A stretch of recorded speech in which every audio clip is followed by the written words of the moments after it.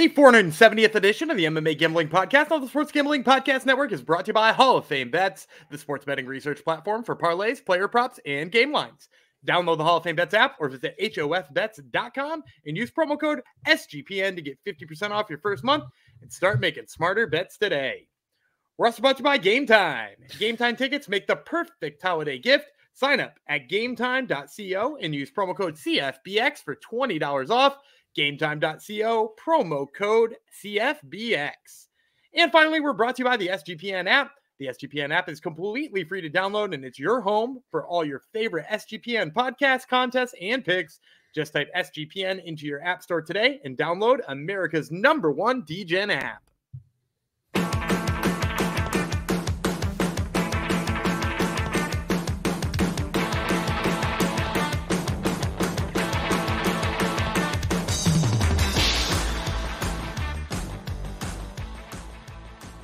Howdy ho, DeGenerinos. Welcome to episode 470 of the MMA Gambling Podcast and the Sports Gambling Podcast Network. Let's dedicate this one to one of our buddies in the Discord, Scuba, who needs a pick-me-up right now. So this goes out to the good old man named Scuba. And of course, it's the man because we only have men in the Discord, sadly, and only have men watching us on YouTube and only have men listening to our podcast unless they force their wives to listen. But 100% on YouTube. 100% still on YouTube. 100%. Men. So well, thank you for coming to the sausage party. That is going to be our UFC 296 recap. I'm one of your hosts, Jeff Chalks Fox. I may have won the battle, but I did not win the war this year. The man who won the war is the man sitting beside me virtually in the screen. It's one and only Daniel Gumby Vreeland with the no contest hat on. Oh no, this is from my playing days. I ran out of like fun minor league ones, and we had to go to Division III college. Nichols College. Nichols College, yeah. This was our home get up right here with the green brim and the black hat. Everyone Google Gumby, don't Google my ERA. Nichols College to see his stats. It's not good. And while you're at it, Google Jeff Fox, University of Waterloo, to see my stats as well in basketball. It's just as bad. Okay. Yeah, we're about the same level of athlete when it comes to college. Were you ever formed a different position that became something else? No, I was a guy who got cut in basketball in high school, and it was a shock that I made it in college. So my coach in high school was like, "What? How's he on the team?" Because all like the stars high school got cut, and yet I made it because I got better as I got older. I was the fourth best catcher on the college, so they cut me and made me a relief pitcher. So yeah, that's why my pitching stats suck. Fantastic. A couple of Al Bundys here talk about our glory days. Yeah. I once scored 5 touchdowns in a game for Polk High. Yeah. Yep. Hope people get that reference. What did I'm surprised you did. With? Yeah. Oh, dude was born in 1989, and he knows about my dad. My dad was big Married with Children. Come on, I grew up in Louisiana. We watched Married with Children. That's true. I know what I teach you up with. I won the battle last night. Oh, right. You won the war. Yes. So I got to ask, because when we were going to record on Thursday, we were doing the fancy picks. You said I was ahead in the total picks on the year. I was ahead in the locks in the year. I was ahead in the dogs in the year. And I was slightly behind on the props, but I feel like that may have changed. You swept the board, Gumby. You won everything. Congratulations to Gumby. Yeah, the 250. It was a 250 hit this week. He did. Gumby did very well. We both did well last night. We both did really good at UFC 296. Cleaned up, but it was too late for me to catch up on the year. Everyone just assumes you were beating me anyhow, I'm sure, because you sound smarter on these shows. My guy Brian Rogers on YouTube thought I was sweeping you. Exactly. But really, this is the first time he's beaten me. And he didn't just beat me. He whooped me in every category. He beat me in overall, lock, dog, props, totals. If you added up all the totals together, he beat me on that, obviously, too. So, yeah. But last night, I ended up $219. You ended up 167. So I beat you there, even though you did better on your you hit your lock, and as you mentioned, a plus 250 prop pick. So you did quite well there. In the real world, did you do well last night? I feel like everybody in the Discord did really well in the real world, because some people were in on that Cody Garbrandt KO prop, which obviously went really well. That one was like 2-1. I saw some people early in on Feely inside the distance, and there was a bunch of fun ones there. So yeah, no, it was a good night overall, I think, for just about everybody. And then except for maybe I know some people were complaining. The main card in terms of entertainment value, Yeah. Took a eh, dive. Took a bit of a I dive. I think I think in like a regular night of fights, you might have been like, oh, this is a a halfway decent main card. Yeah. There were some fun and competitive fights or whatever. But because it was the prelims were what they were, which were insane, Yes. the main card just paled in comparison. Yeah, it was a dream prelims for the UFC since they booked their prelims to get people, try to convince people to buy the pay-per-views. Yeah, the prelims, you had two finishes to lead things off, and then you had two banger fights to lead, like full 15-minute fights to lead into the main card. They couldn't have asked for anything better there, probably. Yeah, no, that great fights, back and forth fights, big knockouts, prospects emerging, like, and obviously we'll talk about it all. Yeah, instead of dancing around, let's actually dive right into it. This was the last UFC event of the year, UFC 296, T-Mobile Arena in Paradise, Nevada. 19,039 people in attendance, 9.3 million gates. So they did quite well there. You wonder why they want to keep booking the UFC Apex when they're not going to make 9.3 million every event fight night they do. But yeah, it was a very very nice night for the UFC. All right, main event. Good night for Leon Edwards. Got the job done against Colby Covington. 49-46, 49-46, 49-46 across the board. We both had Edwards at -155, which we both thought was a good price for him. We thought this was going to be an interesting matchup, even though Covington is shot and didn't really deserve the title shot. We thought it was going to be an interesting matchup. We were wrong. We got the pick right. We were wrong about it being interesting. I said the less we could say about Colby Covington, the better, I said off air, but Gumby wants to really go in on him. So go ahead, Gumby. Go in on your favorite fighter, Colby. Well, and I'm gonna backtrack a little bit and give us a little credit, because on Thursday, I think we said Colby Covington has all the tools he would need to make this interesting. But I think all of us agree, both of us agreed that the reason we were picking Leon Edwards is that the layoff and the fact that he hadn't used any of those tools against anybody significant in a long ass time, right? Like, who was the last person that he beat with those tools where you were like, oh, hey, that's pretty respectable? Because, like, to me, beating who did he beat last? Beating Jorge Masvidal, not that impressive using those tools. Yeah. Beating a shell of Tyron Woodley with that, not all that impressive. Like, beating RDA coming up a weight class for an interim title he didn't know he was fighting for the most part. Again, maybe not that impressive. Like, Robbie Lawler is not impressive. Yeah, it's not impressive. He does not have any win that really any top level win that's aged very well. He's beaten big name guys who were well on the other side of their prime. Yep. Yeah, well, and especially when you consider how he's winning too, right? Like, we've said time and time again, what's Colby Covington's best weapon? His volume and his pace in moving forward.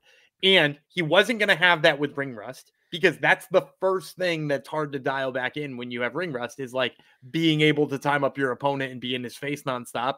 Your cardio goes down a little bit, and you could see it in him there. Like, his timing just wasn't there. He was scared to move forward because every time he did, he was hitting nothing but air, and he was getting ripped on the return. So, like, there's that. And then also, like, all of these people that he's beating, guys either coming up a weight class that he can bully or guys who are past their prime, it's easy to put a pace on Robbie Lawler at 30. I mean, he's probably not as old as I think he is. I was going to quote 5 years ago, but still. Yeah, it's like, it's, what one of my favorite games in MMA is I ask a friend of mine, anybody who's into MMA, who how old do you think Joe Diesel Riggs is? Probably not very old. Do you want to play this game? Guess how old Joe Diesel Riggs is. I would guess like 45, but I'm guessing he's not. He's 41.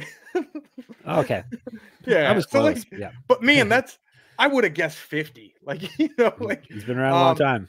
And so Robbie Lawler's probably in that same boat, right? Like, where I think he's like 62 and he's like actually only 38 or something. But like, beating guys who are way past their prime and all of that kind of stuff is easier to do when you're a pace guy. he's not going to outpace Leon Edwards. He's not going to outpace Bilal Muhammad. He's not going to outpace Shavkat Rakhmonov. So like, I don't know what he does next.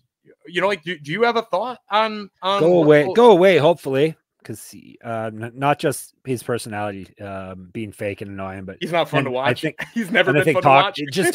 just toxic overall, because it enables too many people. It emboldens too many people who actually believe the things he says to act the way he acts. But regardless of that, yeah, he has nothing left to offer. I don't know why they think, other than Donald Trump shows up anyhow, even without Colby Covington. So if they're courting that crowd, they don't need Colby Covington. For yeah, that. he's. I don't think he's pulling what people think he's pulling. And yeah, I know he's got. I know he's got. The UFC thinks that, though. That's the thing. The bosses think that he's a big draw, but I don't think he ever was, really. No, and I'll tell you what, Donald Trump looked bummed out that he was talking about him in the post-fight interview. He looked bummed, which was kind of funny. He was like, "I still love," and he was like, "Nah, just maybe don't mention me." Yeah, Donald Trump only wins. He doesn't hang out with losers. So, but all that aside, you know, like, what do we do next with him? Like, do you think he is going to? Do you think he's going to take the step back he needs to in order to compete in the division, or do you think he's just going to, like, is he the guy who's going to wait here for a super fight? He really believes Nate Diaz or Dustin Poirier, or I know he called out Wonder Boy. Like, Wonder Boy has said explicitly he only wants to fight guys who will be like fun on the feet. And I think he took the Shavkat fight because he got, you know, he didn't take the Michelle Pereira fight and he owed the UFC one. So like, I don't know that he's taking a Colby Covington fight at this. Like, who's for a big fight going to take Colby Covington? And is Colby Covington going to take a fight with the Neil Magny's and Jeff Neals of the world? No, I hope not. And I don't think so either. Cause I guess the argument could be he was holding out for title fights and it worked each time for title shots. Yeah. So maybe now that he's not going to get a title shot, he won't hold out anymore. But if he wants to sit out until he gets a quote unquote money fight, fine by me.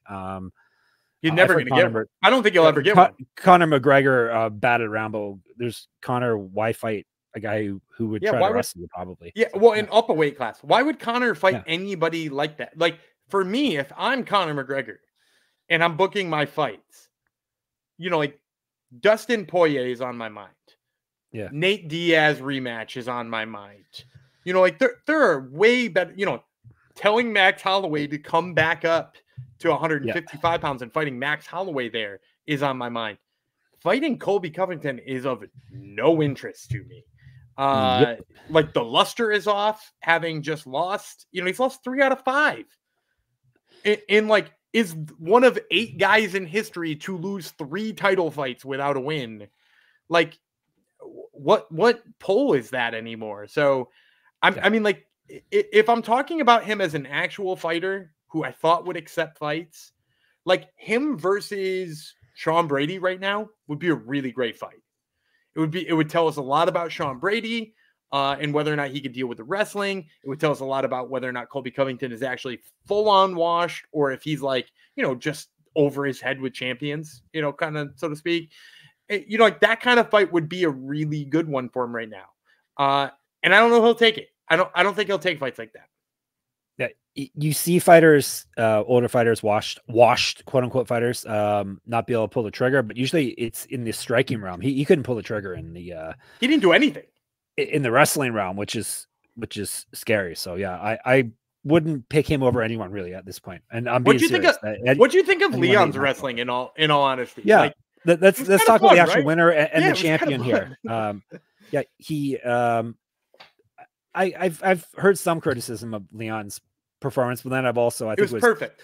I think it was perfect. Severe MMA was saying, like, you can't do much if your opponent's not going to engage in any realm with you. So it takes 2 to tango, basically, is what I'm getting at here. And if Colby wasn't going to engage him in any realm, then it's hard to, you know, make the fight look good. But did what he had to do and got the job done. So yeah, and I'll say this: you're right. It's both hard to make this an exciting fight if Colby won't. But it's also, why make it any more exciting than it is? Colby's not going to put any pressure on you. you're not going to deal with any issues in terms of being in trouble because it's not like Colby's a power puncher, right? So if Colby's not even going to shoot takedowns, why do anything except for like blast him in a point fighting match? You know, like why put yourself in trouble unless you're talking about like, oh, he's got to knock out Colby Covington for his legacy. Like Colby Covington notoriously has always been hard to knock out and hard to finish, right? Like even Kamaru Usman only finished him 1 out of 2 times. So like, yeah. Even with the argument that it like needs to be for legacy, it's not an easy legacy fight to put a guy away. So, yeah. I mean, like he fought a brilliant fight with the exception of, I think he was showing off a little bit too much with the wrestling, almost netted him a rear mounted triangle, which would have been really fun. Yeah, that would have been nuts. If Colby tapped there, that would have been really nuts. But like, I thought the maturity he showed in the fight and the restraint he showed in the fight. And, you know, I see people on Twitter being like, he didn't want to go just like kill the guy who talked about his dead father. And it's like that to me shows what an impressive fighter he is because he fought with no emotion there. He didn't go balls to the wall and like lose his mind despite the fact that he could have because he hates the guy. So, you know, props to Leon Edwards. Perfect fight. He said afterwards he didn't want Bilal Muhammad. Yeah, that's the next question for you. Who is next? Another thing. It is Bilal. Bilal's got to be next. Obviously. But here's what I'll say to you, too. He seems very hesitant to book the Bilal Muhammad fight. If that's me, I'm the welterweight champion of the world, and I'll put you in these same shoes. Let's say you're the welterweight champion of the world. Bilal Muhammad's supposed to be next. Would you rather have Shavkat? Would you rather play Shavkat? Yeah, exactly. Like, option number 2 is not any easier, bro. Like, option number 2 is scary. Yeah, well, that's another thing I was thinking as watching this fight last night. I'm thinking, I don't even know if we're watching the top 2 welterweights in the UFC fight here for the belt. Right.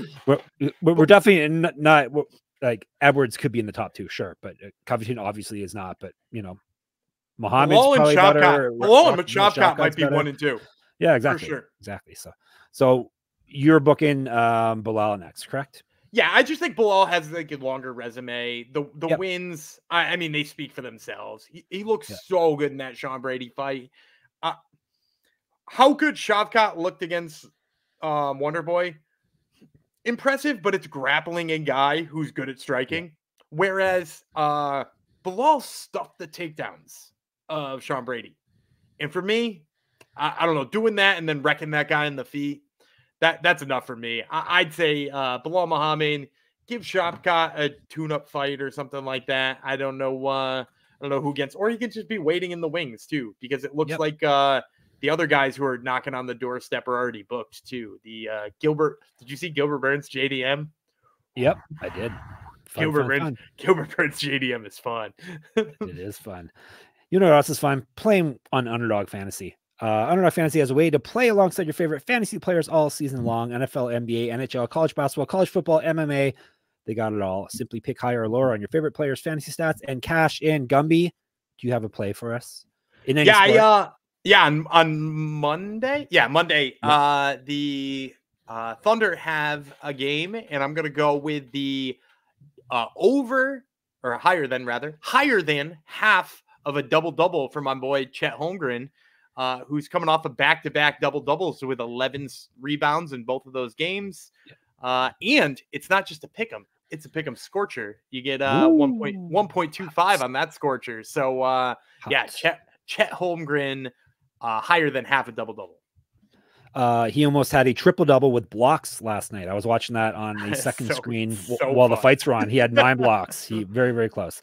So make sure you play that. Also read our Underdog Pick'em plays, not Pick'em, Underdog plays pretty much every day on the site, sportsgamblingpodcast.com. Gumby and I switch back and forth. We do NBA. I do one day, he does the next. I hit my 3 picks the other night, which was good. So that's 6 times your money if anyone was tagging along with you there. And then we have other writers covering hockey and all the other sports that are going on now. So you should check all of that stuff out. And when you sign up with the promo code SGPN, Underdog will double your first deposit of up to $100. This Underdog Fantasy promo code SGPN. All right. I was one Terry Rozier assist away from hitting mine Terry Rozier again. You recommended him a few I love Terry Rozier. Boy, that's a strange kink to have, Gumby. Terry Rozier is a strange kink. All right, we've covered one fight so far. Let's pick up the pace here, shall we? Move it along. Flyweight championship fight, Alexandra Pantoja. He's tired. He's still tired, Gumby. He's getting tired. That was Joe Rogan loves talking about fighters getting tired, and DC's the oversized parrot on his shoulder that just parrots everything that Rogan says. But Pantoja was getting tired, but he still got the job done against Brandon Royval. 50-45, 49-46, 50-45 twice, 49-46 once. Wrestling was the name of the game. Pantoja did not, very visibly did not want to strike with Royval, which smart enough plan. It obviously worked. Royval can be a wild man on the feet. I had Pantoja minus 190. Gummy took a swing on Royval as a dog. Yeah, I was really impressed with his grappling. I kind of thought, I went with Royval rather, thinking that his grappling was just going to be good enough on the scrambles to get him back to his feet, and it wasn't. Pantoja is a different level grappling. He's pretty much what we thought he was when he was on The Ultimate Fighter. Right. And that's maybe going to be the theme of a couple of the fighters I talk about tonight, is like, they were what we thought they were in the first place, and it took them a little while to find it. And I think, for the record too, I think the scorecards were bad. I think Royval won the third. He wasn't given the third on any judges' scorecards, which is pretty wild to me. And then, maybe the fifth, but the right guy won nevertheless. I think it's going to be a hard time for anybody dealing with Pantoja's grappling in this division. Yep. Going back to the scorecards, the right fighters won every fight. I think may have had some, that's all we can ask for with judges judging the way it is nowadays. We can't really ask for much. What do you want next for Pantoja? Do you have a name in mind? There's 2 fights on the docket right now already booked. Whatever winner looks the best out of those 4 fights, I think is going to get it. We got Amir Albazi is about to fight Brandon Moreno. I think if Albazi looks really good in that fight, it's clearly his. If Moreno wins that fight, being that he lost to Pantoja, I think there are going to be some questions. And then the other fight that sticks out is Matthews Nicolau is fighting Manel Cape on the very first card in January 13th. Sick fight. I think Manel has really shown a complete turnaround from his fight with Pantoja. Because remember, he was it a debut against Pantoja? And he just decided not to fight the second and third round and thought he won the fight. Yeah. And he's a completely different guy now. I actually think he's maybe the biggest threat to him. So a really good performance against Nicolau. I mean, that's what got Royval the title shot. So why wouldn't it get him one? So whatever one of those 4 comes out looking like roses. Yep.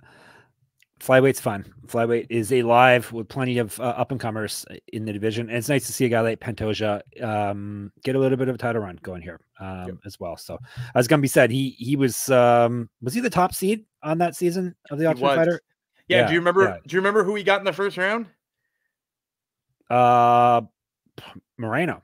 Yeah, Moreno was the 16th. Yeah, Moreno was the 16th seed. So crazy tournament in the grand scheme of things. It's not crazy. My transitions today, my transitions are on point. Game Time. It's not crazy using Game Time. Hopefully you made some money off us this past weekend at UFC events, and you can go treat yourself and maybe some loved ones to tickets to anything. Game Time has it all. You don't even have to plan in advance. You can get tickets from them last minute, and they got you covered. I've checked it out myself. They got tickets for everything that you're looking for. So don't get stressed out trying to buy tickets. You can buy tickets for your favorite event without the stress. Game Time is the fast and easy way to buy tickets for all sports, music, comedy, and theater near you. With killer deals on last minute tickets and their best price guarantee, you can stop stressing over the tickets and start getting hyped for the fun you'll have. They got all you need, because Game Time is the place for last minute ticket deals. Forget planning months in advance. Game Time has deals and tickets right up to the day of the event. Get exclusive flash deals on tickets for football, basketball, baseball, concerts, comedy, theater, and more. Once again, MMA, We're always thrown in the and more bucket, but they do have MMA. I've checked it out. Game time guarantee means you always get the best price. If you find tickets in the same section and row for less, Game Time will credit you 110% of the difference. That means you make money. Snag the tickets without the stress with Game Time. Game Time tickets make the perfect holiday gift. Download Game Time app, create an account, and use code CFBX for $20 off your first purchase.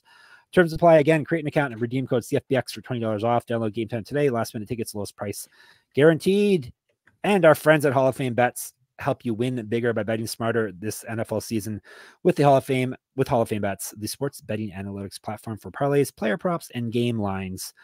Research every NFL, NBA, and soccer bet with historical stats and data. Enter any parlay idea into Hall of Fame Bets revolutionary parlay optimizer tool to get hit rates broken down by leg, as well as an expected probability for the entire parlay. Sort all players by hit rate for any bet to learn which players are hot and which picks have value. Stop betting in the dark and join over 30,000 users researching with Hall of Fame Bets to craft more intelligent, data-driven parlays. Download the Hall of Fame Bets app or visit HOFBets.com and use code SGPN to get 50% off your first month today. Start researching, start winning with Hall of Fame Bets. All right. This is turning into one of our monster review sessions. We got to rip through these episodes. But still, it's the season finale of the UFC. So Shavkat Rakhmonov, this was not a fight you could rip through. This was the slog, even though it only lasted 2 rounds. He ground his way into a submission rear naked choke victory over Stephen Thompson. 4 seconds left. Thompson tapped out. Some people were criticizing him for that.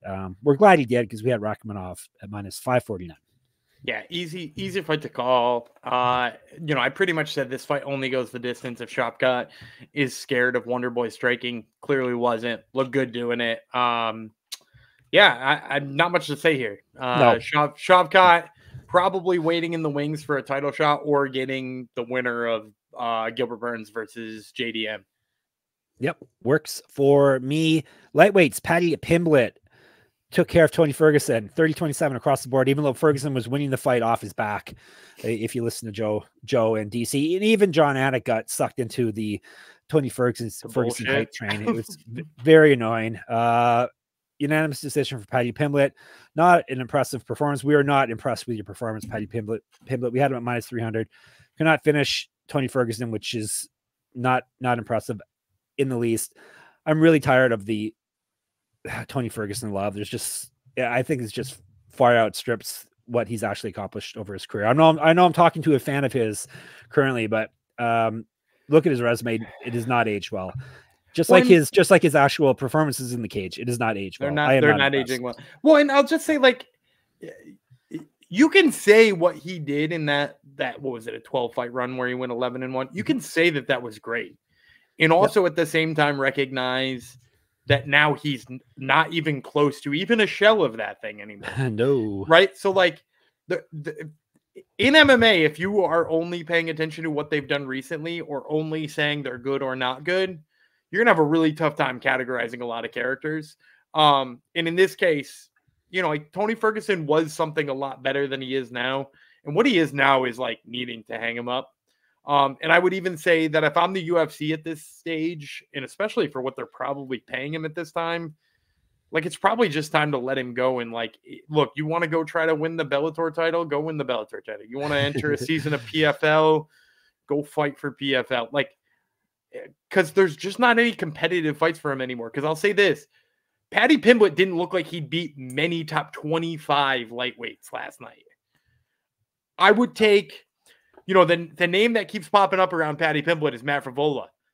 I would easily take Matt Frevola to knock that dude's head off. Matt Frevola would kill Paddy Pimblett. And like, if that's where Tony Ferguson is at, and he's not going to take fights against Daniel Zellhuber, like, what are we doing here?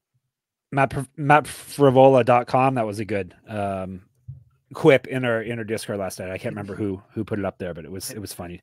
It talked about some streaming stuff. Then crack streams. No, I check Ferguson's resume. He is very similar to Covington's. He didn't really beat a lot of elite fighters in their prime. He beat the RDAs, people who were already past it. The RDA fight wasn't past his prime, though. I think that was still prime RDA. That was very close to when he was champ. That's a way better win than Colby Covington's RDA win. Yeah, no, that's true. That's true. But still, his resume is not dotted with that's by far his best win. Edson Barboza, decent win, good win. That was Rafael Dos Santos. Yeah, it was 2016. Okay. Dos Santos, we'll give him that one. But then Kevin Lee, Anthony Pettis, Donald Cerrone. That's how he ended his career with wins. So it's not impressive. Yeah, and the Kevin Lee one too, for the record. I mean, losing that fight until he didn't. I get it that he was a fun weirdo, but you know, as it's past. He's still a fun weirdo. Weirdo part's there. I think it's past the fun part. It's at he's been at the scary weirdo part for quite a few years now. Diego Sanchez realm. Yeah, Dana White hopes he retires. Well, Dana, you're in charge. You decide who fights for you. You cut people every day. You fire people, so you can decide that he's done. He's lost 7 straight, guys. Anyhow, hoping we can fade Paddy Pimblett very, very soon. Hopefully he gets a matchup, but who knows? They keep giving him perfect matchups, and he keeps winning fights. So we'll see who they match him up with next. This one we do not get right. Featherweights, Josh Emmett. It wasn't a totally shocking that punch was shocking. Yeah. Yes, it's true. And the Bryce Mitchell twitching on the canvas was shocking, but Bryce Mitchell was going to get him down and keep him down because Emmett doesn't have a good takedown defense, or Emmett was going to catch him with a punch, and that's what happened. Knocked him out minute 57 into the first round. I don't think this changes what we think about either guy, except we'll see how Mitchell recovers from this going forward, because it was a scary knockout. Maybe he thinks the earth's flat now. Maybe this has straightened out some things. Some wires in his brain have reconnected, but all joking aside, he says he's okay, but still, that's some knockouts fighters can't recover from. So hopefully he's going to be okay going forward. That changes a little bit of what I think of Mitchell, both because of the KO and also because of the bad fight IQ leading to the KO. Yeah, that's true. Where was the takedown attempt, dude? And if he mentioned that himself. Yeah. Yeah. And so, like, if you're not going to try to take somebody down and then also now your chin's questionable, like, yeah, that it changed how I think of him. Josh Emmett's still just like a big, massive power puncher at featherweight. Such a weird body. I'm not trying to body shame anyone, but he's like the new age Keith Jardine. It's true. Yes, it's true. It is true. So that was the main card. Yep, that's all we got through so far. But we're having fun, right? I went 4-1. Gummy went 3-2. On to the prelims, a banger. I think the female fight before this got these guys to step up their game a bit. I mentioned this is gonna be off air. We both analyzed this fight perfectly. I just ended up coming out on the winning side here. Alonzo Menifield took care of Dustin Jacoby 29-28 across the board. I had plus 220 Menifield. That may be my biggest hit in a long time, at the very least. Maybe not of all time. Menifield looks sloppy and far less of a striker than Jacoby is, but Jacoby was getting pieced up like I thought he might. And he can take a punch. He doesn't get finished, but he shows that he's he gets wobbled. He's not very good at hiding when he gets walloped by big hitters like Menifield. So Menifield was swinging for the fences, and all he had to do was hit a couple in every round, and that's what he did, and he came through with the win. Big props to the judges on this one. I know we brag on the judges all the time. I wanted Jacoby to win this fight. I love Jacoby. I thought Jacoby was the better fighter, but also he lost based on the criteria.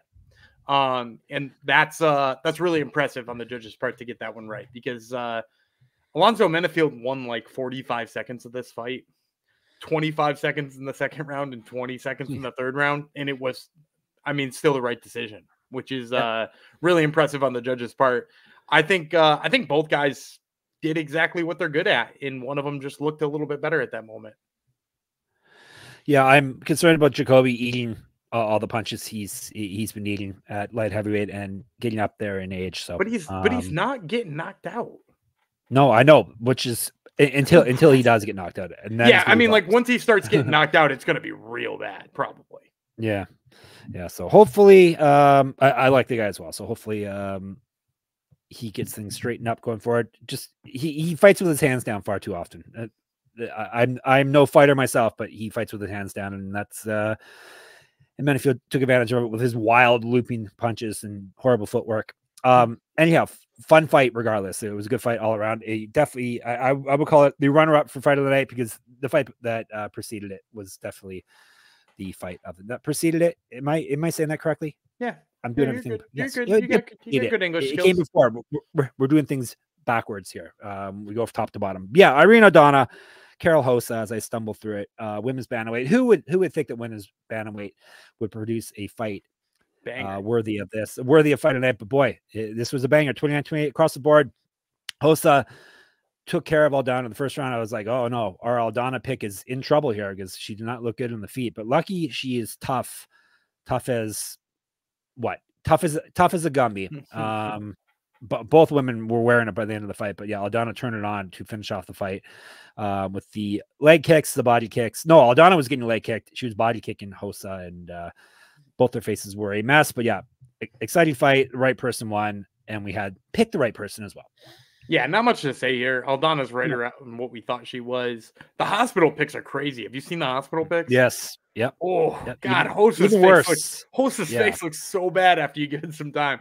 But yeah, Aldana's dangerous on the feet, and it was good to see somebody oblige her in that kind of fight because she's a lot of fun when you let her fight that way. Yeah, Hossa's was growing things on her face by the time she got to the hospital. So some swelling. Bantamweights on the men's side, Cody Garbrandt did what we thought he would do. He knocked out Brian Kelleher 342 into the first round. Kelleher could not handle being hit by Cody Garbrandt. Doesn't change what I think about either guy, except Kelleher may be getting cut here because that's 3 straight, and he hasn't been very active, and he had neck surgery, and he just got knocked out, but doesn't change what I think about Garbrandt. I'm sure Garbrandt thinks he's going for the title, but yeah, he's not an elite bantamweight any longer. Chael Sonnen suggested he fight Dom Cruz next while at the table with Dom Cruz. Sure. Yeah, sure. Why not? Yeah, makes sense. They're both at the same point, basically. So right, I'd run that back. I would just say, yeah, he continues to be a power puncher who doesn't seem like he's got anything other than being a power puncher at this time. Nope. And yeah, so that was that. We hit that one. Oh, so that was the main prelims, early prelims. We didn't have this one right. Tajira Ulanbekov remembered his name ended in Ov and totally out-wrestled Cody Durden. Ended up submitting with a face crank, even though Rogan proclaimed it was under the chin, as he always does, when clearly it was not under the chin. It was across his face and mouth, but he's got it locked in. It's under his chin. So I don't know what he's watching, but the result was the same. Durden tapped out 425 into the second round. Maybe Ulanbekov is better than we gave him credit for. Maybe he shouldn't be allowed to put his toes in the cage 8 times. Oh, yes, I forgot about that part. Yes. Before we take the Durden cheater the whole time. Well, and like, look, I don't. That's on the ref, not on him. I don't know that this changes the fight. No, because like he was using that little Iranian trip, which is a takedown. Apparently, Cody Durden has never seen before in his whole life. He was using that little Iranian trip, and it kept getting him down. So like, would it have happened again? Probably. But like, you can't let a guy who's slipping off the back mount 7 different times put his toes into the cage, and then you just slap him away and tell him not to do it. Like, if you're gonna warn him 7 times, yeah, at one point in time, which one is the one where you take the position? Because to me, he does it once, you warn him and slap his toes out of the cage. He does it again, you take his position away, and guess what? He's not doing it anymore because he's not in that position. And if you didn't let him do it a second time, or if he didn't do it a second time, he probably would have slid off. It looked like his body was sliding off. That's why you put your toes in the cage in that situation. And again, I don't think it changes who won that fight. Like, I think Ulanbekov would have probably been up 2 rounds anyway, and would have been well on his way to winning that fight. But like, man, what are these refs doing, dude? Like, just a little bit of uniformity, like in terms of how many warnings you get before you lose a position and stuff. Yep. Yeah, it was very frustrating. But as I said in the Discord, MMA is always going to MMA. Featherweights, Andre Fili. You picked Fili to win. I don't know if you predicted him to take care of Lucas Almeida on the feet, but boy, he took care of Lucas Almeida on the feet. Almeida did not look good. If he sticks around, he's going to have to be probably a fade going forward. He got TKO punches 332 into the first round. Gumby hit Fili on this one. Well, and he's definitely a fade moving forward because his biggest problem is that he gives up too many takedowns. Fili didn't even try to take him down and still beat him. What does that say? It seems like Lucas Almeida probably not long for this organization. Although, Andre Fili just has a way of being a spoiler and a stick in the mud in people's plans. Yep. I think he's a lot better than people give him credit for 98% of the time. I mentioned we broke down the fight on Wednesday. That Joe Anderson Brito loss aged exceptionally well. Mm-hmm. Yep. It sure did. Sorry, you cut out, and I see you staring at me blankly and not talking. So I got nothing. This is my time to talk. This is my time to talk. Let's go to the opener. We hit this one. There was a nice starting to the night, and actually it didn't fall off the cliff like it often does when we have a good start to the night. Shamil Gaziev picked apart the 4-0 in the UFC Martin Budai, who they were playing up how great he was and how great his body looked, and I guess it was DC saying that. So he got picked apart. Good. he got picked apart. TKO punches 56 seconds in the second round. I don't know if we had Gaziev as a underdog, which was nice, plus 126. Yeah, I don't know if this says anything about Gaziev or not, but Ilir Latifi came through for us. So Bahraini and Ilir. Yeah, no, there's a good title right there. Ilir. Bahraini and Ilir. Yeah, no, I don't know that it says all that much about him either. He's gonna hit people who don't know how to come forward and are ready to be hit. Good for him. He's got good power, which I said on the show. I don't know that there's much more to that. I will say his KO prop being plus 250 is one of the most insane lines in I know hindsight's 2020. Although we had it in foresight. But man, that number is just nuts. Like he was going to win that fight by knockout, obviously. Yes, I buried the lead. Excuse me. Gumby had that as his prop of the week, plus 250. So boom, there you go. Overall, we both went 8-4, but I won a bit more than Gumby did last night. As for the fancy plays, Gumby had Aldana as his lock. It hit. He had Durden as his dog. Did not hit. He had Gaziev as his prop. It hit. Oh, we didn't talk about Lipski. Oh, I missed that fight. I'm sorry. You're right. Yeah. Lipski. Let's talk about Ariane Lipski looking like a beast. Yes. That was the opener of the early prelims. Ariane Lipski took apart Casey O'Neill. Submission armbar, 118 into the second round. This was both a case of Lipski looking fantastic and definitely someone to keep an eye on in the division, and O'Neill not living up to the hype that she had. And she's another one with a resume that does not hold up under extensive scrutiny. So yeah, I think we over rated her, or at least I did. I have to adjust that going forward. But yeah, Lipski, don't want to take anything away from Lipski's performance, because it was a complete performance. Pieced her up in the feet and then finished her on the ground. Yeah, and she's starting to look like she did in KSW, which is dangerous. Yep. I mean, she was the KSW champ for a minute up there, and before she came over to the UFC. And man, she's starting to look like the same fighter. And that's so dangerous. Because like if she can beat up Casey O'Neill like that, there's a lot of ranked flyweights she could beat. You know, like a lot of them. Like, all right, Booker. I mean, go ahead. So Lauren Murphy is fighting Karina Silva in, I think, the first card of the year, January 13th. Give her the winner of that.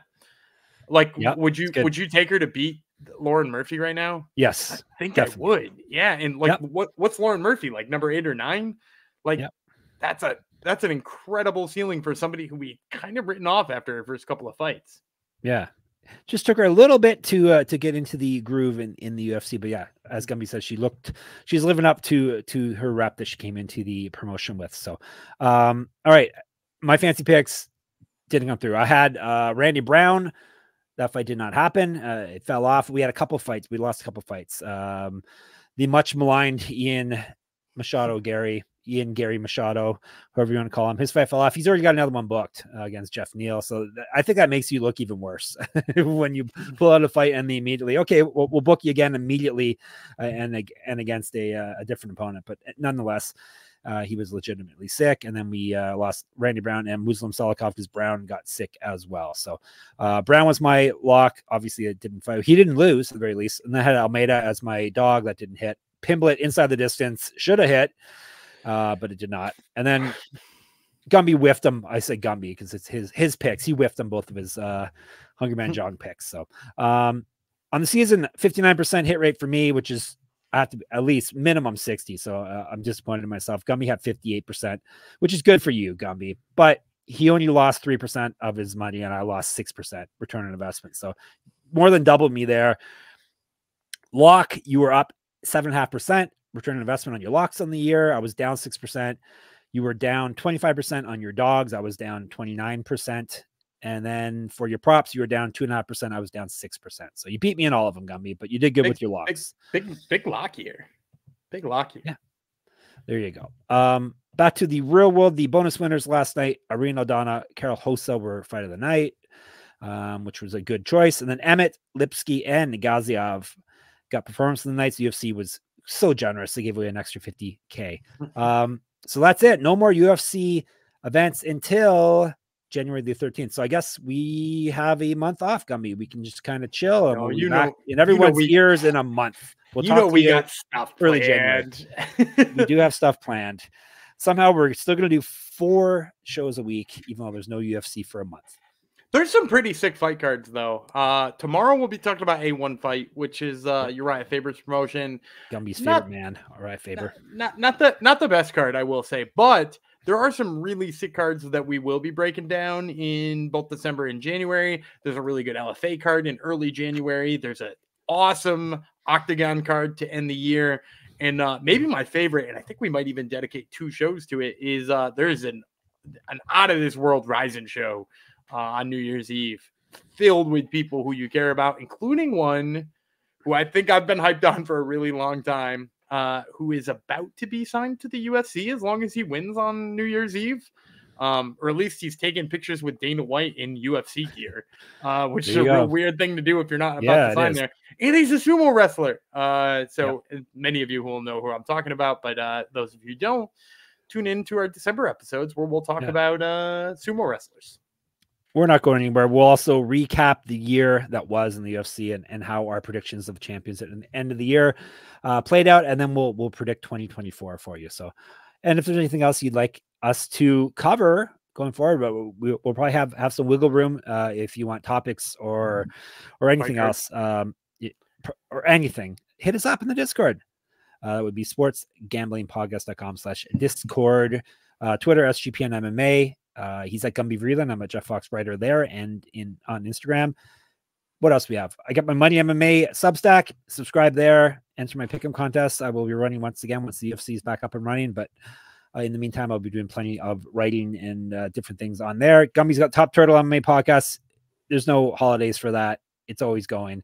Do you know who's on it next week, or are we going to leave it a surprise at this point? Yeah, I'm going to talk to a couple of the guys who are on the Uriah Faber A1 fight card that's coming up this weekend. I'm talking to Jacob Rosales, who is on the Contender Series a couple of times, and Jose Avalos, who will also be fighting on that card. There you go. Make sure you listen to that and everything else in the sports gambling sphere is at sportsgamblingpodcast.com. And don't forget about our Discord. Help us stomp out corporate gambling. It would be sportsgamblingpodcast.com/Patreon. All right. We'll be back tomorrow with some Uriah Faber A1 breakdowns. It'll be me, the Queen of Islands, Jeff Fox. Who will be with me? Baddies, of course. Baddies, Gumby Vreeland will be riding shotgun, and we'll talk to you then. Bye-bye.